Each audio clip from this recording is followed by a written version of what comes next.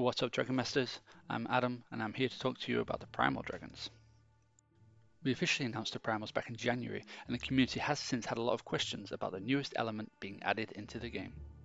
So we wanted to take some time to answer as many of these as we could. So let's get into it. Is there a Primal Temple? I'll start easy. No, Primal Dragons do not need you to upgrade a temple to level up.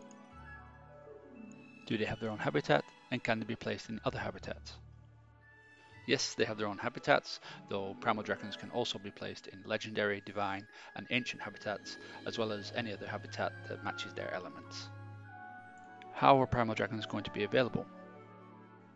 Firstly, it's not possible to breed Primal Dragons, you'll only acquire them through events.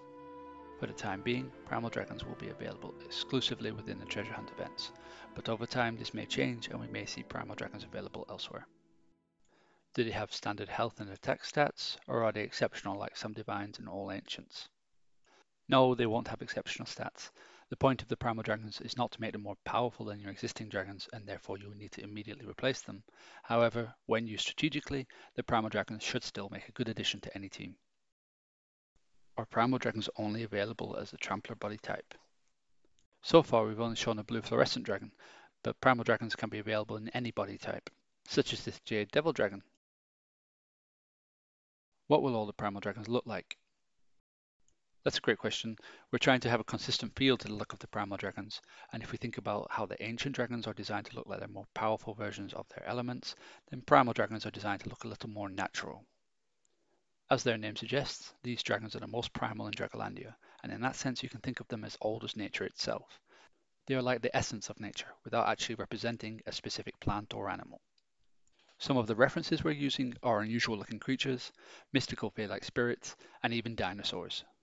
What does it mean that the primal element is weak to all, but strong to all? To keep this explanation simple, every attack dealt to a primal dragon from any element, even divine and ancient, will be a strong attack and deal additional damage to the primal dragon.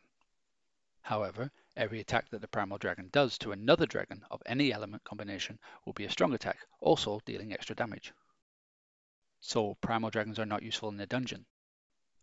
Well, if you only want a dragon to deal damage and complete brawl tasks, then yes, Primal Dragons are at a disadvantage since they aren't capable of weak or normal attacks. However, if you want to defeat as many dragons as possible in the brawl, then the buff it can provide itself and its teammates can be useful for enhancing the overall damage potential of your team. You just need to compensate for the weaknesses of the Primal Dragons. How many season points are Primal Dragons worth when hatching? They'll be worth 300 points. Do we have to unlock their other elements? No, unlike legendary, divine, and ancient dragons, you will not need to awaken the remaining elements of any primal dragon before being able to use them. Is every dragon with a primal element a primal rarity dragon? Yes, like legendaries, divines, and ancients, the primal element will also be a primal rarity dragon. Will some elements in older dragons be reworked to include the primal element? No, we won't be doing this. Even if it might make sense from a lore perspective of some dragons, we don't want to overcomplicate the introduction of the primals. We tried to answer as many of the most common questions as we could, but if something hasn't been answered or you have new questions, just reach out to us on any of our social channels. Thanks for watching, and we hope you're looking forward to collecting your first Primal.